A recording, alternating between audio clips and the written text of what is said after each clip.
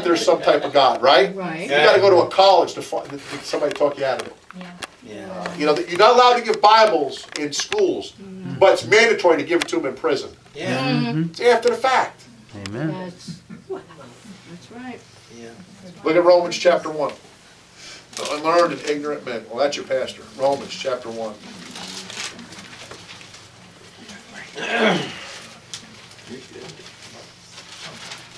Romans chapter 1. Look at verse 21.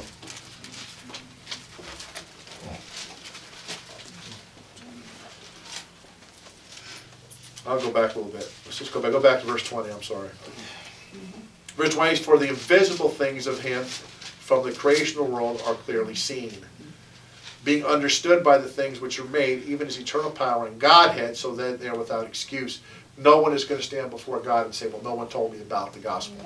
That verse right there says you have creation to look at, and you will be without excuse. You can't look around the world and see like today I was looking at two beautiful blue robins. Blue Jays. There you go.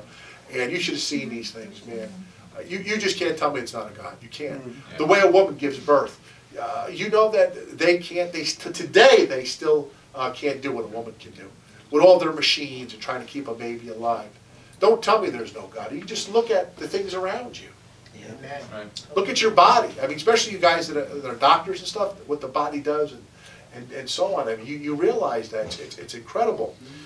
Verse 21, because that when they knew God, they glorified him not as God, neither were thankful, but became vain in their imaginations, and their foolish heart was darkened. Watch this. Professing themselves to be wise, they became fools. Oh, we came from a monkey.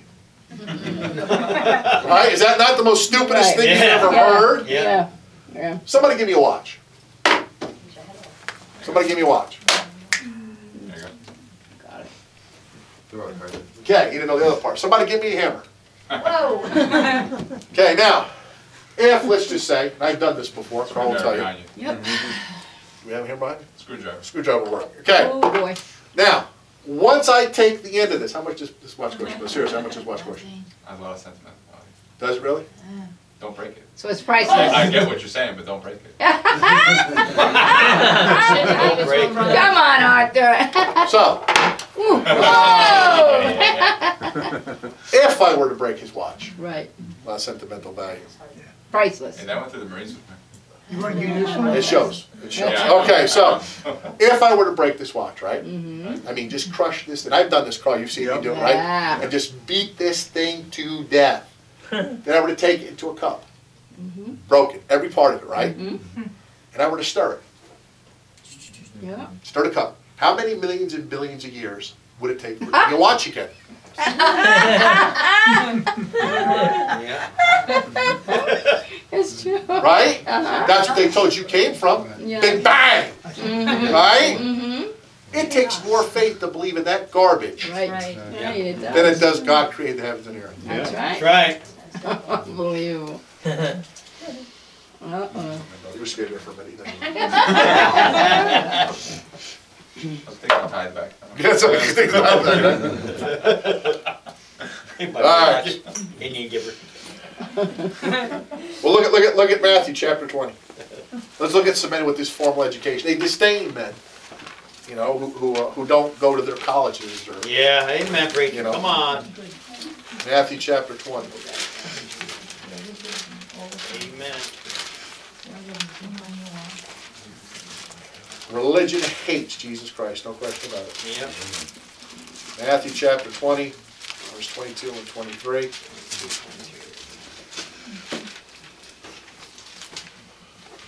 Verse 22 says, Jesus answered, said, "You know not what you ask. Are you able to drink of the cup that I shall drink and be baptized with the baptism that I am baptized with?" They asked him, "We are able." He said to them, "You shall drink indeed of my cup and be baptized with the baptism I am baptized with. But to sit on my right hand and my left is not mine to give, but it shall be given unto them who is prepared of my Father." Okay. Now this is who is the baptism here? There are a couple of baptisms. Anybody name one of the baptisms? Suffering.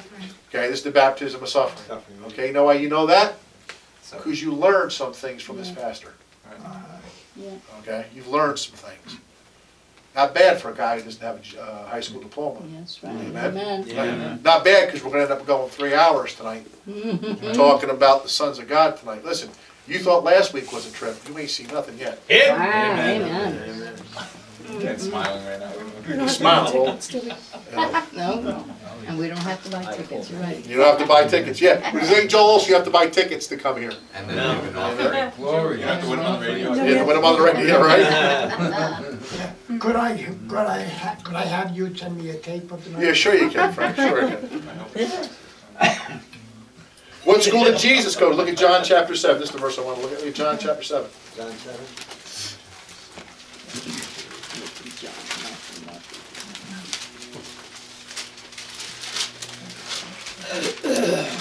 John chapter 7, verse 14. John 7.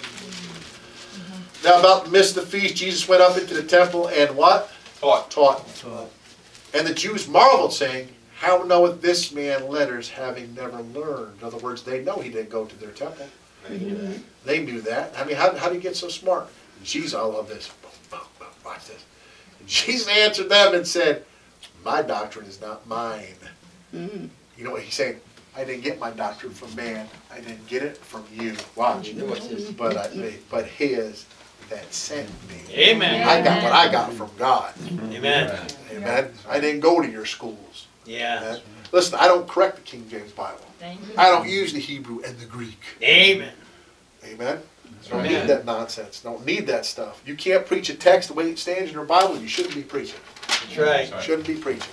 If you got to go to a different source of authority, then the Bible's not your final authority anymore. You are. You've become the Pope, so to speak, because you got the coordinates or lexicon, whatever you use, and you got the Word of God. You don't like the Word, so you go to there and you change the Word to fit whatever theology you want to fit. That's right. Yeah. People do that, yeah. Yeah. I remember playing football. Remember that football game I told you about? Yeah.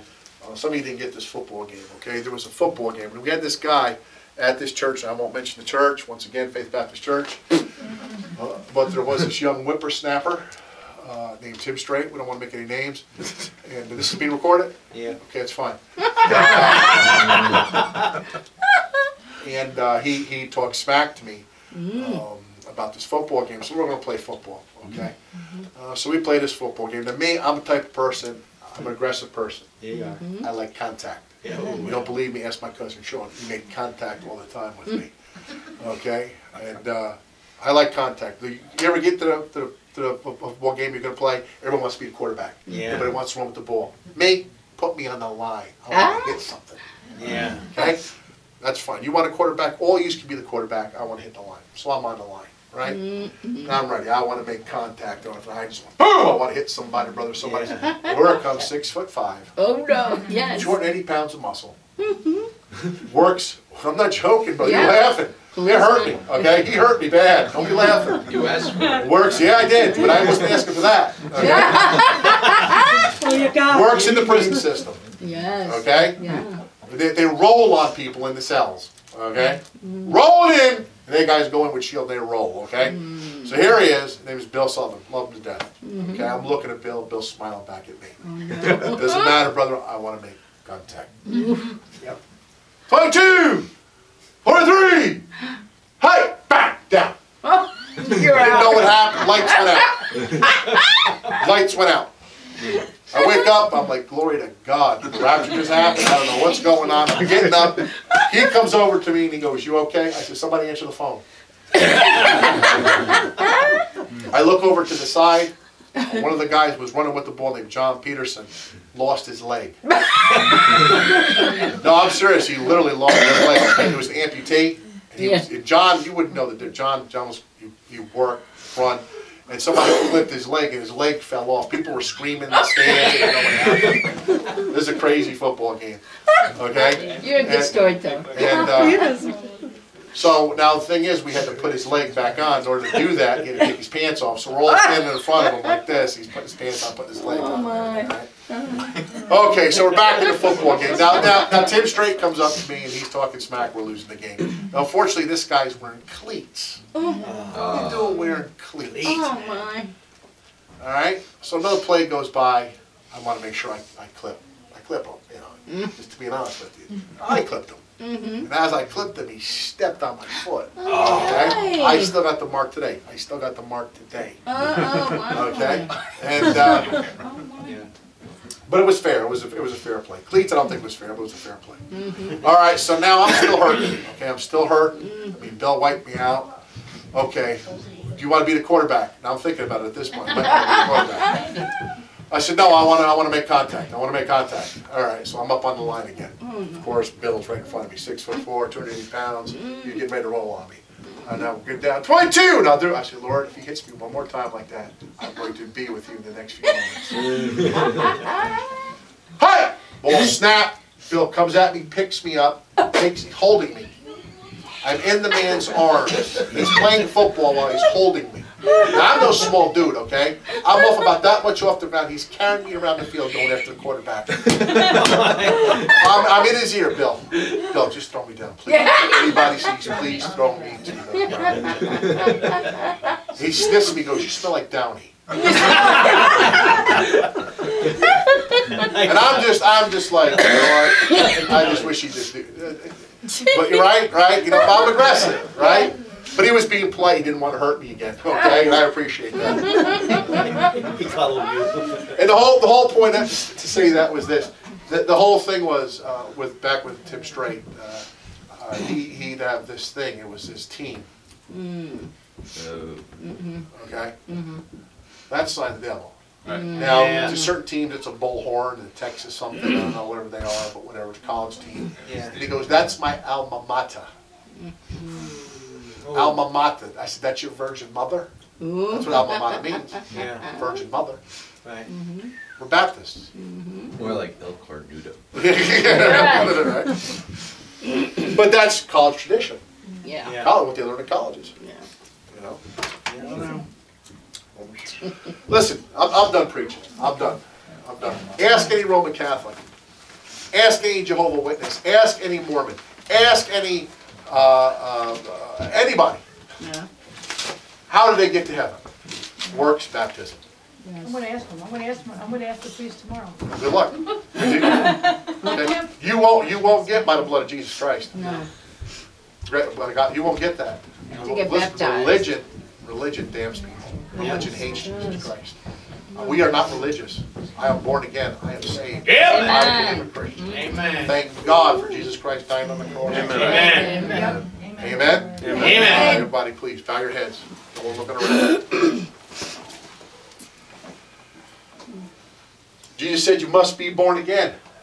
Are you? If you're not, you're religious. You're religious. Are you saved? Yep. Amen. Amen. Because religion will damn you. I was religious, about 15, 16 years of my life. Carl was probably religious close to 30, some 40 years. Some of you have been longer than that, some have been less. I'll tell you what, thank God for Jesus Christ's long suffering. Thank God he put himself on a cross, hung on a cross, open shame, torture, because he loved us. And what religion does that for you? I can't think of one. I can't even think this church is doing that for you. Because being a Baptist won't save you. No. Being a Catholic won't save you. The only thing that will save you is Jesus Christ. It's through Him. Amen? It's through Him. Let's pray. Lord, thank you once again for being so good to us, dear Lord. Pray, dear Father, you'd have the message go out as it was meant to go out, dear Lord, with your preeminence, dear Lord. And I just pray, dear Father, once again that you'd help these good people today. Let them get something out of the message. Pray that we come back tonight. Dear Lord, more importantly, Lord, I pray you come back tonight. Lord, I pray before I'm finishing praying, Lord, you come back and get us out of here. And Lord, it's time for you to get some glory, Lord, because this world ain't going to give you none, Lord, until you come up and set it up. And I'm looking forward to that day, dear Lord. Just love you so much. Thank you for dying on a cross for me, dear Lord. But if you do tarry, dear Lord, I'd like to be about the work and to be faithful. I pray that you keep the doors open here and watch over the members. And dear Lord, it means so much to me. And We love you so much, and pray for the meeting we're about to have. And we ask all this in Christ's name. Amen. Amen. Rabbi David, you want to come up, give us a song? You